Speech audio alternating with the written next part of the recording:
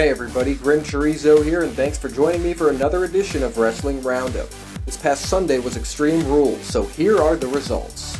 On the pre-show, Neville defeated Bad News Barrett. Dean Ambrose defeated Luke Harper in a Chicago street fight. Dolph Ziggler defeated Sheamus in a Kiss Me Arse match. However, Sheamus refused to kiss Ziggler's arse and made Ziggler kiss his instead.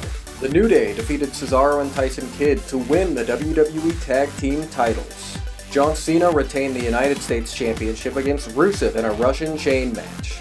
Nikki Bella retained the Divas Championship against Naomi. Roman Reigns defeated Big Show in a Last Man Standing match.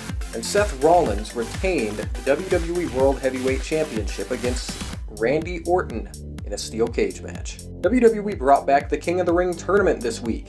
The first round matches started on Monday Night Raw, and then the next night on Tuesday on the network, they did the semifinals and finals.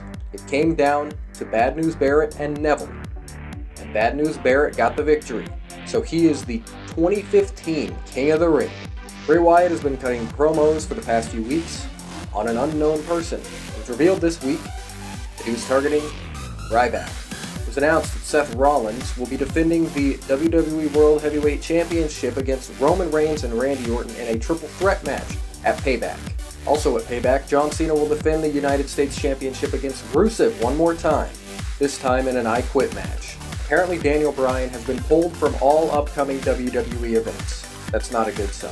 WWE 2K15 was released for the PC this week on Steam, and I actually got it, and I think it's fucking awesome. Rumor has it that Lana and Eva Marie could be getting huge pushes in the Divas division this year. Vince apparently wants Lana to be the face of the Divas division. I like Lana a lot, but there's so many things wrong with that sentence. So thanks for watching this week's episode of Wrestling Roundup, and I will see you next week.